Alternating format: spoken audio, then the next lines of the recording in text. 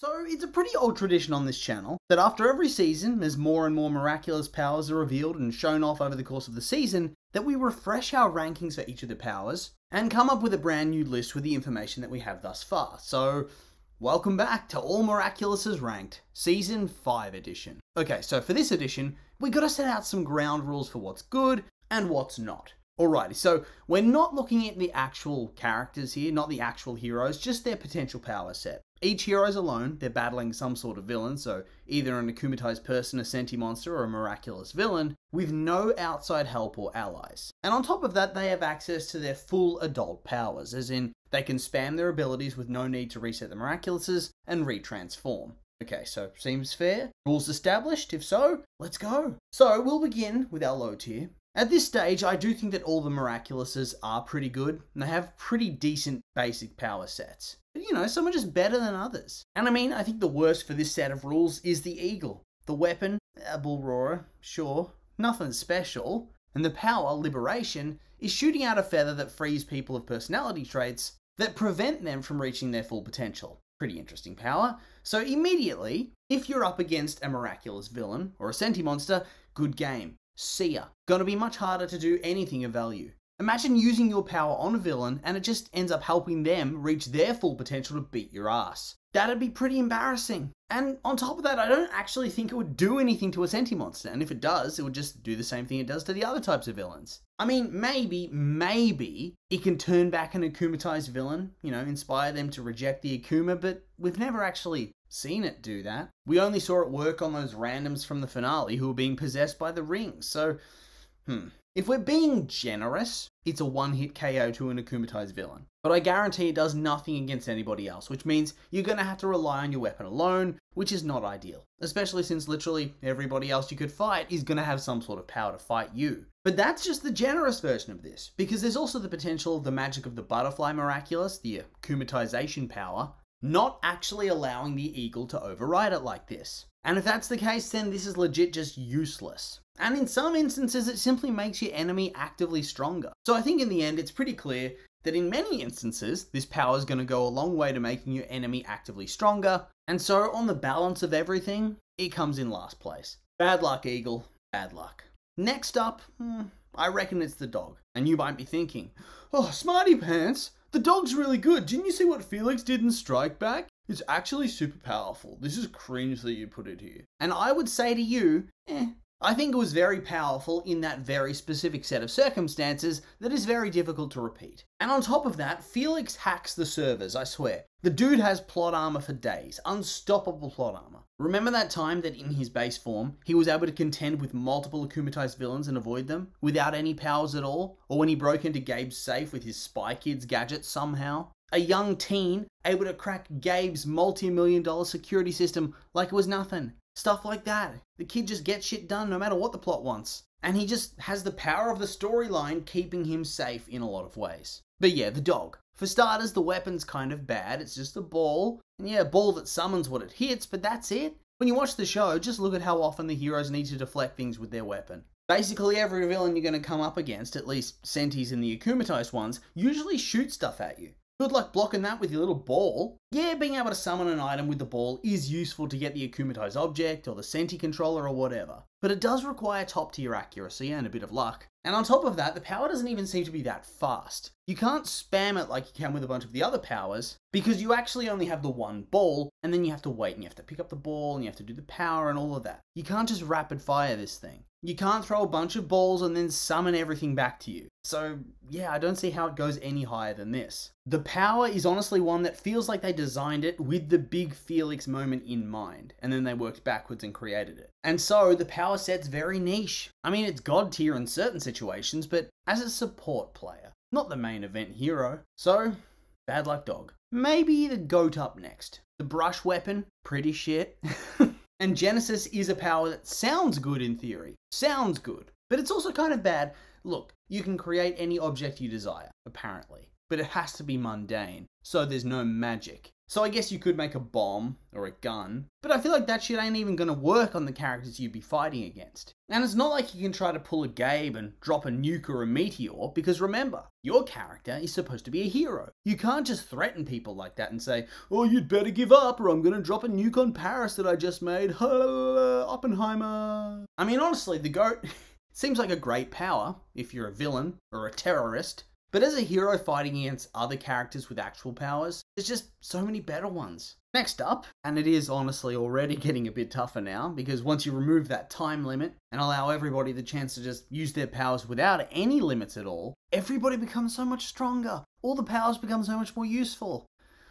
I think maybe the monkey goes next. Okay, so the monkey has a big stick. Nice. Always a useful tool for beating the shit out of somebody. I can respect the big stick. But a lot of the Miraculouses give you a good weapon. I need a little bit more from this one. The power. The power itself, it is good. It's basically switching off someone else's power. But beyond that, what's it got for me? Nothing. Doesn't turn off the super strength, the super speed, the endurance, the near invulnerability that basically everyone has when they're superpowered in this show. And so now, the victory is going to rely on you walloping somebody with a stick over and over again to see if you can wear them down. And look, I enjoy walloping people with sticks as much as the next guy, but I wouldn't trust that I'm going to be like Gandalf from Lord of the Rings, hitting orcs so hard with my big stick that they just seem to straight up die from the force of it. Especially since these people are going to be powered up too. So yeah, I don't think it's great odds for the monkey. It's great if you have a partner, but maybe not on your own. And so, here there be monkeys. And from here, I did get stuck for a fair while trying to figure out what should go next for the ranking. Until I came to the mouse. Skipping rope,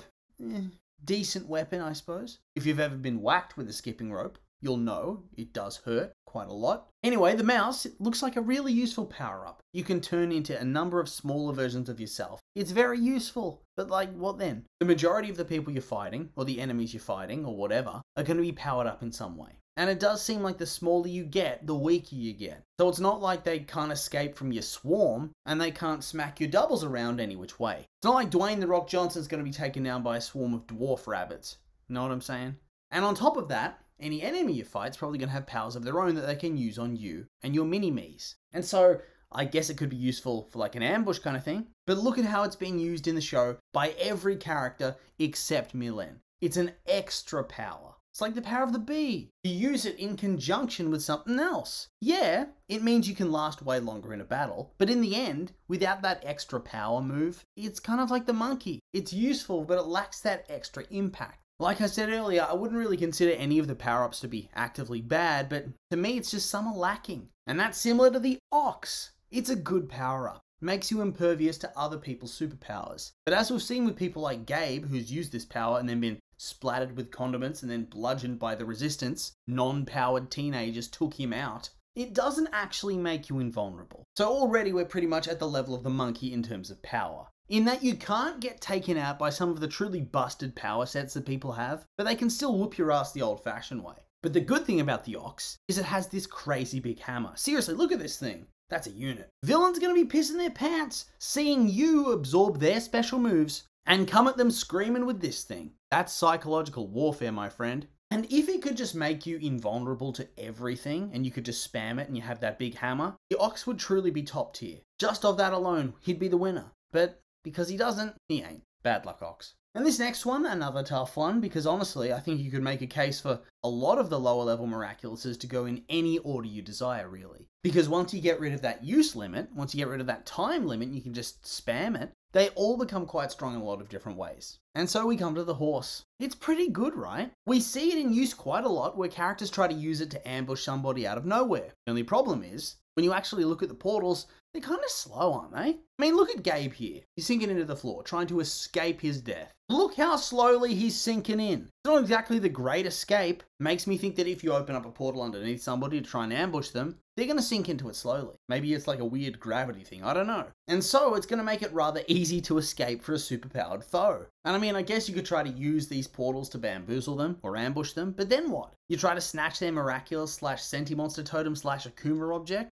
Maybe it could work, but I wouldn't bank on it. You're just teleporting around. I think it'd actually be really difficult to use properly. And what's the weapon? A horseshoe, cringe. With another power being used with it, like Venom, this one would soar up the charts, but on its own, I don't know, it's kind of vanilla, it's kind of basic. I don't rate it all that highly. Okay, so next up, winning the most improved award is the pig. I know, usually that's at the bottom of my list. And look, it does have a shit tier weapon, a tambourine. Really? That's what we're going with here, tambourine? But the power, once I was a hater. I thought this was perhaps the worst of all the powers, or among the worst. But this is actually one that I feel like has some of the most versatility in trapping people. It lets you show people their deepest wish, which in turn, pretty much sends them on a hallucinogenic trip where they fully live out their fantasies. And it takes a Chad tier force of will, like ladybugs, to bust out of that. And since Marinette's kind of written to be a plot-armored aberration of a person, the top-tier hero, as it were, I feel like your average schmuck,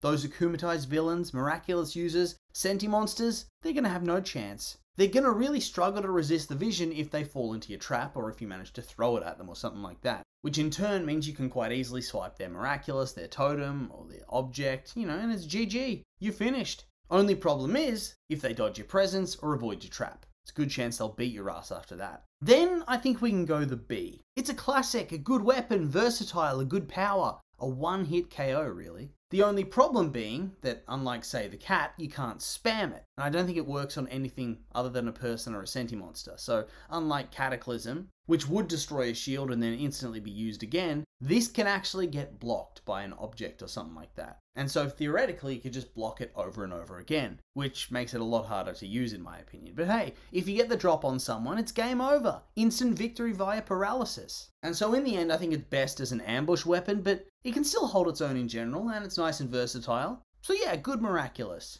But some of them are still just straight up broken when you think about it. So I'm not really sure how you could get this one higher up. And so for the last of the reasonable power sets, I think we'll go with the turtle. The best offense is a good defense. Has a big old shield with which you can roleplay as Captain America and wallop some fools. And it also has a magic nigh unbreakable shield, which you can use to save yourself if things are getting a bit hectic, or to trap an enemy or enemies inside it. And if somebody does break it, well, what do you know? You can just use it again instantly. And we see Gabe do this quite a lot in the final battle itself. Makes him very hard to beat, kind of frustrating. And thus, I think the turtle, despite not being overly flashy or insanely powerful, is still one of the better Miraculouses that actually has, well-written power sets, non-broken ones. And so, here we arrive. The really insanely powerful stuff. We'll go with the dragon first. For starters, a great weapon, a sword. You can't go past a sword, so that's already a good start. But then the power's also just really good. One of the most versatile. You become a living lightning blast, living wind, or living water. And I don't think I really need to explain why those are good attributes to have, although the lightning especially would be absurdly strong to use against, anybody. I don't care how superpowered you are, getting continually zapped with lightning is enough to ruin anybody's day. Might even be enough to fry their idol or their item or their miraculous if you do it enough. I mean, definitely for those first two. You can literally throw them on the ground, we see that in the show, and they break, and it's over. They're so fragile, I think lightning would definitely do the job. On top of that, you become almost impossible to hit. And like the rest, there's no time limits here. So yeah, all hail our Lord and Savior, the Lightning Dragon. And then next up, it's the Miraculous of the Snake. Now, the weapon here is ass. Seriously, a liar. Gonna sing me to death with that, mate? But the power itself is pretty good. Since you never have to transform back, you can always just keep it active. Keep redoing it if you run out of time. Waiting for that fateful moment where you have to scoot back in time 5 minutes to adjust your plans and try again, try again, try again. And in that way, it's a very strong Miraculous to use. However, there is a flip side to this that I don't think is ever really addressed all that much. You need to be very good at remembering the exact sequence of events that you need to win on the fly and adapting. And I feel like if you're in an extended one-on-one brawl, that becomes a lot harder because you're gonna go back in time 5 minutes to a different part of the fight that you might not remember very well. Whoops. And on top of that, you kind of have to win without any powers. You just get to keep repeating yourself with no allies and no real weapon. And that's also whilst trying to avoid getting taken down before you can actually use the power to zip back in time. Because a lot of these villains do have one-hit KO type of moves. So yeah, it is good, but doesn't really hit that top echelon of ridiculousness. It's still ridiculous, don't get me wrong. But I just feel like it would be a bit too hard to use, so here it stays. Next up, we'll go with the Fox. A classic. The Illusion Miraculous. True. The Fox, the weapon, a flute, not Not really in the top tier as weapons go, but, you know, as someone who's been hit on the head with a flute once in high school, it does hurt. But regardless, at this stage, who gives a shit about the weapons? They're sort of superfluous once you get to these real giga tier powers. Here, we have Illusion, which lets you summon an illusion, which, yeah, already, just in its base form, truly absurdly powerful. But now without the time limit, which I presume would allow you to potentially use it multiple times to stack different illusions, and create a world that would just melt your enemies' minds as you slowly either wear them down, or just lead them into the most glorious trap of all time. Truly, a god tier power set right here. And yeah, I know, I'm saying god tier a lot, but it's true. And yet there's more that are above this. Because next we come to an old classic, the cat. Yeah, it is honestly a bit basic, but it has the extender pole, which is one of the best weapons, let's be real, and Cataclysm. Such a versatile move, like seriously, especially if you can just spam it. You can destroy obstacles, create escape routes, drop rubble on your enemies, kill people. And I assume that whilst a Sentimonster can tank a single Cataclysm, if you keep doing it over and over again, it would probably straight up die. And whilst a hero probably isn't going to Cataclysm somebody that's been powered up or has been akumatized, it's still a useful power that can bust through literally any obstacle that's put in front of you. Hell, the only reason I didn't put this even higher up is because I don't think we ever get any confirmation that the cat Miraculous is just like the ladybug Miraculous and the butterfly, in that it's only limited by the user. So, theoretically, you'd think maybe Cataclysm bullets or something like that, you could shoot it out of the ring, like Cat Blanc does. I think that'd be pretty awesome. And I theorise that this sort of stuff is actually quite possible, but since it's not been confirmed, we haven't seen Adrian do anything or talk about it. For now, it stays here, and Tiger goes higher. Because I mean, look at this. Unlimited falcon punches with a pretty decent weapon? Seriously, look at this punch. Look at this. Even the weak pleb dudes from the finale were able to destroy a skyscraper with one hit. That's tough. But if you are using the Tiger, you can just spam this punch. Do it endlessly to your enemy until they submit. Damn. Then we have the Peacock, which, yeah, like I said, all of these ones are now broken. They don't work in a story setting. And so the writers have to actively nerf them and pretend that they can't do all these interesting things. I mean, look at what Felix does with the Moon Sentimonster. You could just do something like that and it's already game over. Who cares if the weapon's a fan? It's not like you'll ever have to use it. Next up, we have the Rooster, which, well, I mean, you give yourself a power. And as long as that power's not given by another Miraculous, it's fair game. Okay, so my power is that the Miraculouses all deactivate if you come near me. Or how about if you hear my voice, you fall into a permanent coma. Or even better, if you look in my eyes, you have a horrific attack of vomiting and diarrhea all at once. That kind of stuff. No villain can stand against my wrath now. Which in turn brings me to the Ladybug Miraculous. Which, Jesus Christ.